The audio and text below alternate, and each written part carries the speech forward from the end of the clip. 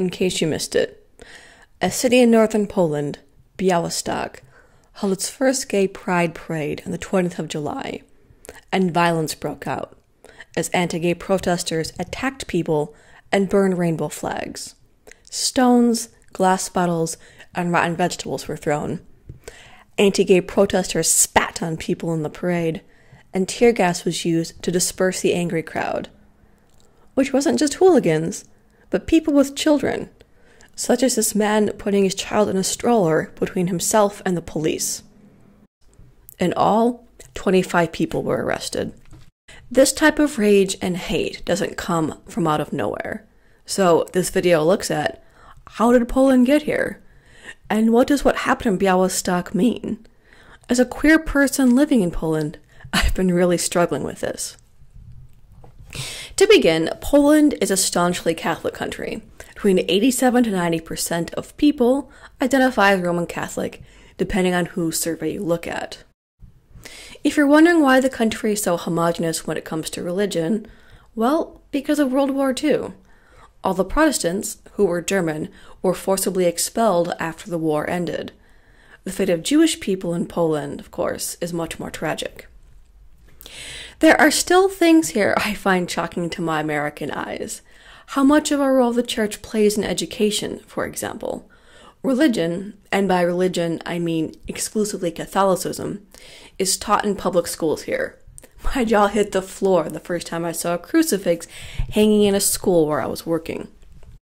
And it's not just schools. The church plays a huge role in government, especially with the ruling party, Law and Justice, an extremely conservative right-wing party, which some, like me, may call fascist.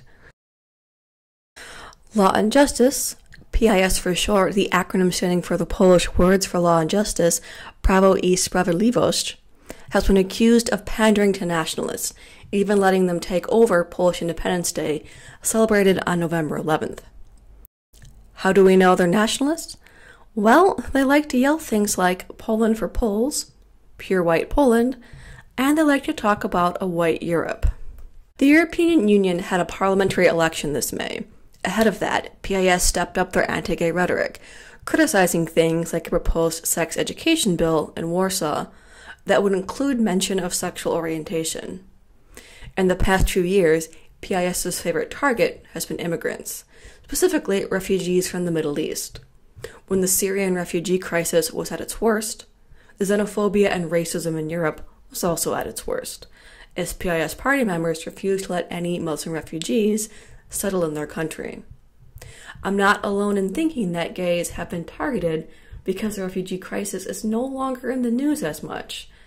And now that the party's previous scapegoat isn't as relevant, the party needs a new target. PiS, like all good right-wing parties, is a huge booster of the family, even passing a bill called 500+, which gives all families with more than one child 500 extra zlotys a month, just for having a child. Or for families with one child who fall below a certain income threshold. Do I even need to mention that gay marriage is illegal in Poland? PiS won a majority in the elections this May, getting 43.1% of the vote.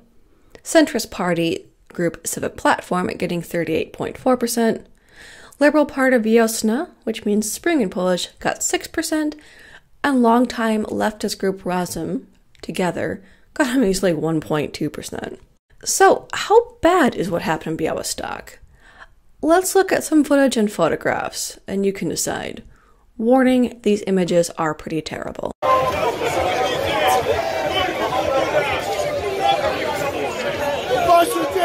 Na wasze dzieci to kto? Zabronicie, żeby wasze dzieci adoptowali! Zobaczycie, co się będzie działo! Zobaczycie!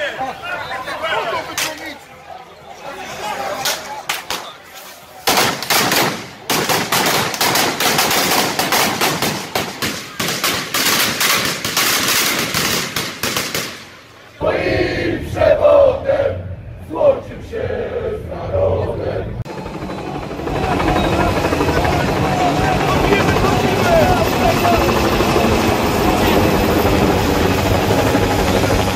It got worse. After Białystok, conservative newspaper Gazeta Polska included LGBT free zone stickers in a subsequent edition. There's a backlash against this, as some people pointed out that this was awfully similar to zones that Jewish people couldn't use during World War II. A court banned the sale of the newspaper with the anti-gay sticker inside, at least. A number of stores, such as the bookstore Empik, refused to sell the paper. And the week after Białystok, several cities in Poland, including Warsaw and my city, held solidarity marches on the 27th of July. There was even one in Berlin. The march in my city ended at the bishop's house by the city's cathedral. It felt incredibly empowering. After a week of hate and seeing the awful images from Białystok being shared, it was powerful to walk up to the doors of one of the institutions responsible for creating the hostility. But it was also emotional for me because of this. In the city I live in, this appeared on the side of the building next to mine. It reads, "Destroy LGBT" in Polish. I've contacted a local group about having it removed, but it's still up there. A message I see every day when I walk home. I've taken a different route a few times, but this means walking around my block. It doesn't change the fact that some of these far-right hateful people are in my neighborhood. I've tried to cover it up with post-it notes and memes, but they all have gotten removed within an hour. I even had an old lady spit on me for putting up paper over the graffiti, which, as of this day, is still there. I do wonder about my own safety here. The target symbol is actually a Celtic cross, a symbol of white supremacy. I did have one neighbor pass by and thank me for trying to cover up graffiti calls by fascisti, fascists in Polish. Her words, not mine. I've always known that Poland isn't great for gay people, but now, for the first time, I really am thinking about leaving. I don't know about my future here. While I do love the city I live in, it's just hard living in a place where the church and the government are so open about hating people like me. What makes me upset is that the ruling party is doubling down on their message of hate. During a homily to mark the Warsaw Uprising, when Polish resistance fought back against the Nazis to free their city at the end of World War II, the Archbishop of Krakow repeated how gays are part of a Western movement to undermine the church and family. Poland has parliamentary elections for its own government this October, and I'm afraid that PIS will continue with this hateful propaganda. I am so fucking sick of the church using morals as a reason to hate a group of people. In Białystok, we saw the natural consequence of that hatred. This has been a hard video for me to make, for obvious reasons. In addition to wondering about how safe I am here, my family is angry at me for my lefty views. After looking at my Twitter and Facebook, my father demanded I get my things I had stored at his house out, along with finding a new place to have my mail sent. His sister, my aunt, is also involved, and when I tried to reason with her, this is one of the responses I got.